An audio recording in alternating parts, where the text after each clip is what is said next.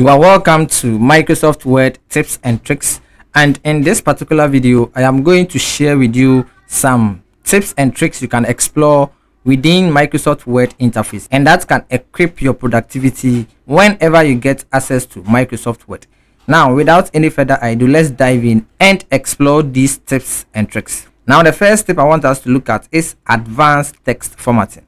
Now, in Microsoft Word, whenever you have your content settled already in Microsoft Word interface and you want to format your text, you can select the text that you want to format. Let's assume that I want to format this particular paragraph. I'm going to double click. Now, when it comes to text selections, I have a video that shows you different ways you can select your text, and I'm going to drop the link of that video in the description below. Now, after selecting your text, you can use this mini toolbar to format your text. You can also move to the home tab, and in the font group we have all these commands available to you, and you can change your font color, you can bold your text, you can underline your text, you can do so many options in this particular font group. But there is a feature that is advanced text formatting that has a lot of tools and commands you can use to apply some formatting to your selected text. And to get access to this advanced text formatting, you need to click on this icon, which is called a dialog box launcher. And when you click on it, this opens up the font dialog box and you have this window available to you. A quick way to get access to this toolbar is to hold the control key and the letter D, and this opens this particular toolbar to you. Another way is to hold Control Shift plus the letter P. This also provides you with this font dialog box. Now, when you get access to your dialog box, always you have to make sure that whatever text or content you want to format is already selected. Now, when you get to this window, you have your text shown in this preview pane, and whatever formatting you are going to apply to this text, you are going to have the preview here. And when you are satisfied with it, you click on OK. And we have two tabs in this dialog box. We have the font tab and also the advanced tab. In the font tab, you can change your font in this arena, you can change your font style, you can change your font size, you can change the font color per your preference. So when you click on the drop down arrow, you have all these colors to you, and you can choose your favorite color. And when you move to this section, we have the underline style. You can choose whatever underline style you want to have for your selected text. You can also choose underline color whenever you select an underline style in this field. You also have some effects you can apply to your selected text. You can have a strike through, a double strike through. You have superscript, subscript, small caps, all caps, hidden, and all these. When you apply to your selected text, you are going to have the preview in this pane. When you move below this dialog box, we have these two options here. Let me click on text effect. Now, when you click on text effect, you have this format text effect dialog box, and you can have some text fill to your text by choosing some solid fill or gradient fill. You can also have some outline color given to your text, and that can also be clicked here. And you can have some solid line or gradient line. All these options are preference to you, and you can utilize them. Now, when you go to this first option, which is set as default, when you click on this, anytime you open Microsoft Word, you are going to have this formatting that we have applied to this text shown in the font group, and that will be your default formatting given to your text whenever you create your Word document. So you have to take note of that. Now, when you move to the advanced tab, we have some character spacing. Now it is set to 100% as the scaling. You can also apply some spacing to your text. You have so many options you can utilize in this particular dialog box, and when you are satisfied with it, you click on OK. So this is an advanced text formatting you can have to your selected text in Microsoft Word. Now, this moves us to the second operation, that is how to print a Word document with the keyboard. Now, let's assume that at this instant your mouse is not working properly, or you don't have any mouse connected to your computer system, and in that period you have created a Word document or an existing document you want to print out through your connected printer, and you only have access to your keyboard. You need not worry. You can easily print your Word document using the keyboard when you don't have access to the mouse. So I'm going to show you 3 ways you can get access to the print settings configuration. Then you have your printout. The first way to get access to your print settings, is to hold Ctrl plus P. So after holding this keyboard shortcut, you get access to your print settings, and you see that we have our preview of our document. The next way is to hold Ctrl plus F2. This also brings you to the print settings interface of Microsoft Word. And the last option is Alt plus F plus the letter P. And this also brings you to the print settings configuration interface. So these three keyboard shortcuts I have showed you can help you get access to the print settings interface without the mouse. Now this last option has a lot of ease functionalities. Why do I say so? When you use the last keyboard shortcut, which is Alt FP, this gives you letter representations of the individual commands in the print settings configuration. So especially when you look at the copies field, you can see that we have letter N for the copies field, and when you look at P is for print, I is for selecting a printer, and A is for printing or choosing the kind of pages that you want to print. So this becomes very useful to you. So let's assume that I want to print 10 copies. I'm going to press the letter N on the keyboard, and that selects the copies field, and I can type 10 in the field. Now if I want to move to the next section, I can press the tab key, and that selects the printer I want to utilize to print my Word document. And when I get access to this field, I can press the enter key, and this is going to bring out the drop down list of all the printers that is connected to my computer system, and I can use my arrow keys to select any of the printer, and when I'm satisfied with it, I'm going to press the enter key. So for you to navigate through these options, we use the tab key. So when I press the tab key, this moves me to the printer properties. When I press, this moves me to the print all pages, and when I hit the enter key, I get these options. I can choose print all pages, print selection, print current page. I can also have custom print, and I can use the arrow keys, that is the top and down arrow keys, to select these options. And when I'm satisfied with a command or an option, I press the enter key. So as I said, we use the tab key to navigate, and that moves you downwards. If you want to move upwards, you use the shift key and the tab key. So using the tab key and the shift key plus the tab key helps you to navigate through this option and set up your print settings. And when you are done with all the settings for your printing, then you move to the print command by using the shift key and the tab key. Currently this command is selected, so if I hold the shift key and the tab key, you can see that it is moving upwards. And when I get access to the print command, I am going to hit the enter key, and this prints my Word document. So if you don't have a mouse, do not get panic. The keyboard can help you to do this in an easy way. Now let's move to our third operation, and that is to insert a video into Microsoft Word. Let's assume that you are collaborating a Word document with your colleagues or your friends about a certain topic, and you want to showcase a video about the topic to your colleagues.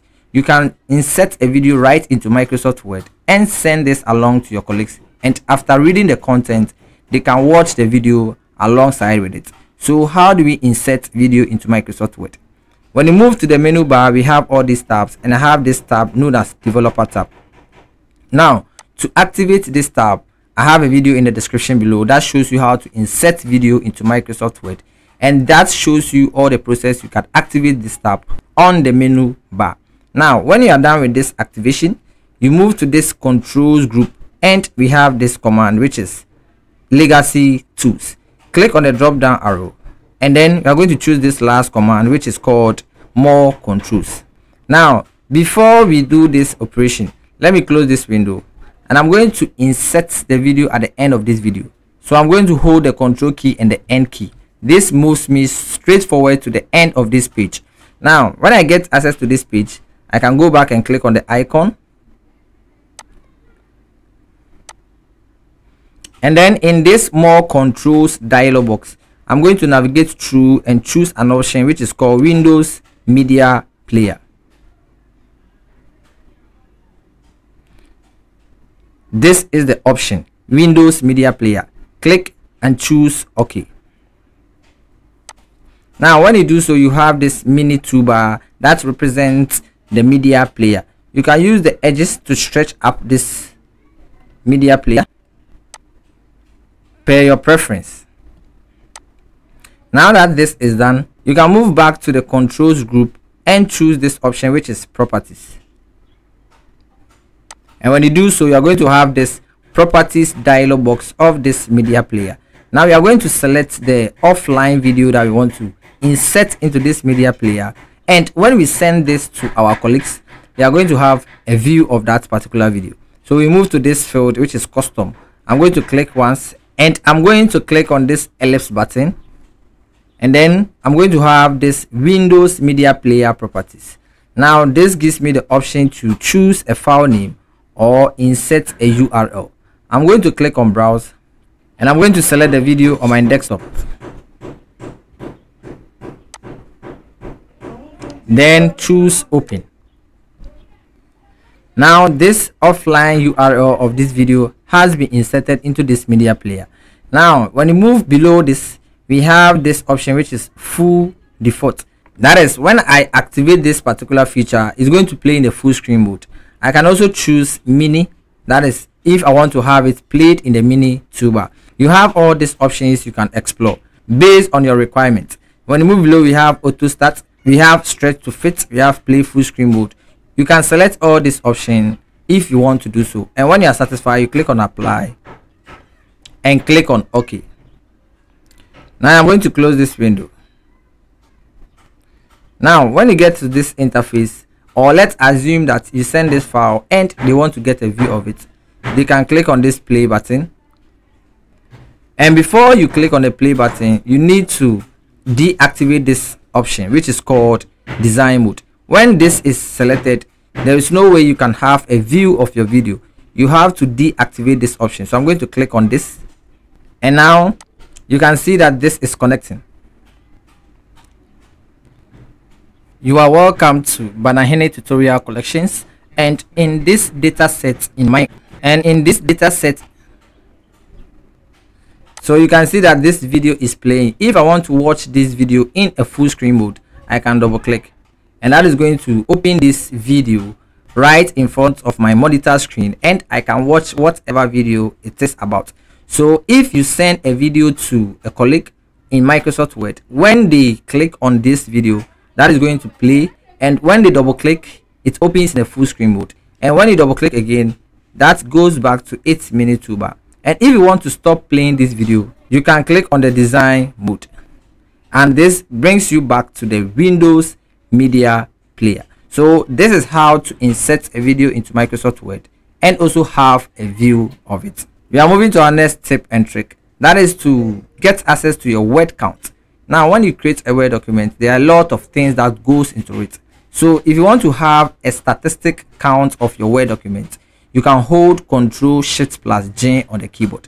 But before then, let me move to the beginning of this document. So I'm going to hold Ctrl+Home. Now when I hold Ctrl+Shift+J, I get this beautiful dialog box that says word count statistics. Now this tells you the number of pages that you have, the words that has been typed, the characters that has no spaces, and characters that has spaces. You also have the number of paragraphs that is in your Word document, and the number of lines that have been created in your Word document, including there's a check mark, including text box, footnote, and what endnotes. Now this is an option. You don't want to manually scroll through your Word document to identify the number of pages that you want.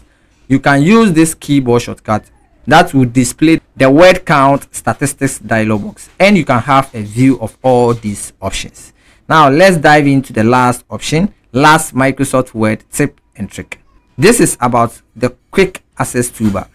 When you move above this Word document, we have this toolbar, which is called a quick access toolbar. When I place the pointer on this arrow, it says customize quick access toolbar. Now the quick access toolbar is a toolbar that consists of most frequently used commands. So especially your save, your redo, your print, you can have them on this quick access toolbar without going to their individual tabs or menus to select these commands. So how can you customize the quick access toolbar? When you click on this arrow, you have all these commands here in this drop down list, and those that has a tick mark before them has its command displayed on a quick access toolbar. Now let's assume that I click on this open command. I have the open command here. So anytime I want to open an existing document, I'll just click on it, and this jumps me to the open interface of Microsoft Word, and I can access any existing document. If I click on the drop down again, I have this other options here. You can choose.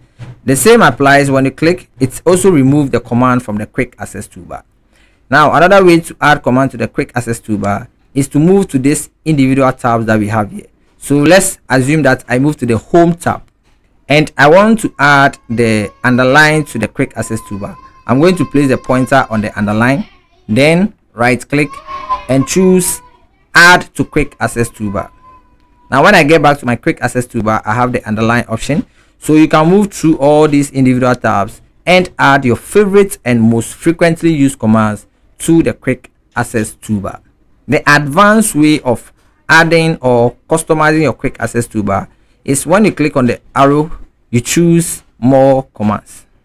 This option brings out the word options dialog box, and we have the quick access toolbar selected in this pane.